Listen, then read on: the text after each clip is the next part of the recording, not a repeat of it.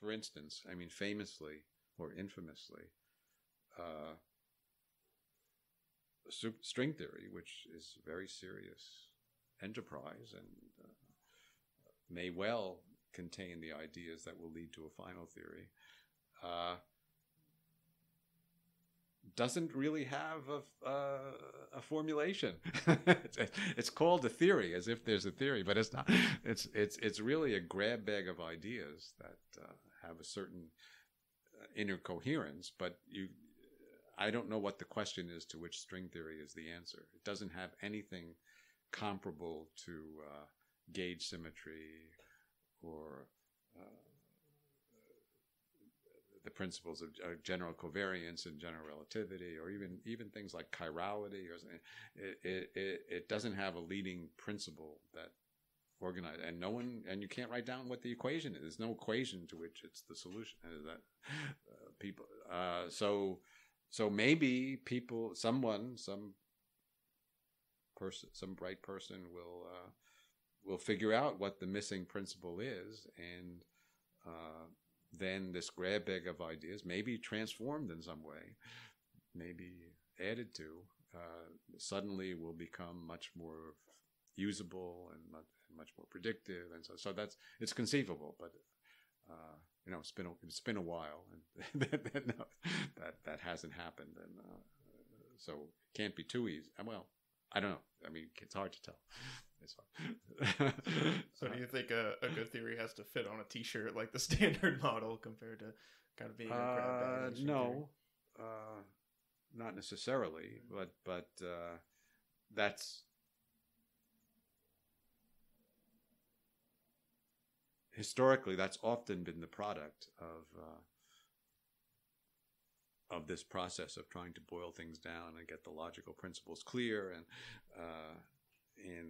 in physics, that's certainly been the ideal for a long, long time, and has been a very fruitful ideal. But the world doesn't necessarily have to cooperate. There could be things you could have.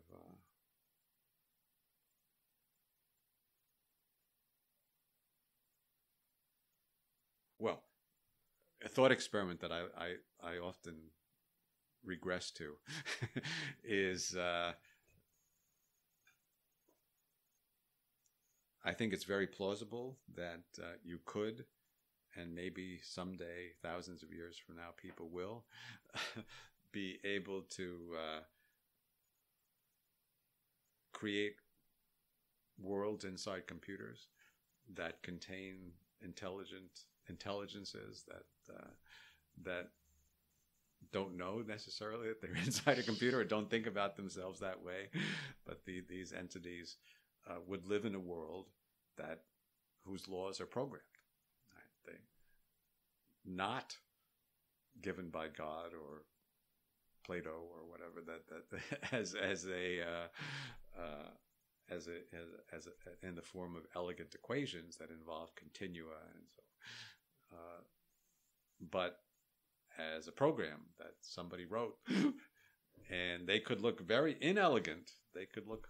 I mean, most programs are inelegant. They have to deal with all kinds of contingencies and exceptions and things, and then, if such an entity tried to figure out the laws of their world, they would not be able to find a concise description. They would find more and more things, that different laws apply to different levels of the game, if it's a Super Mario world, for instance. But each one has its laws, but there's no way of getting unified description, really.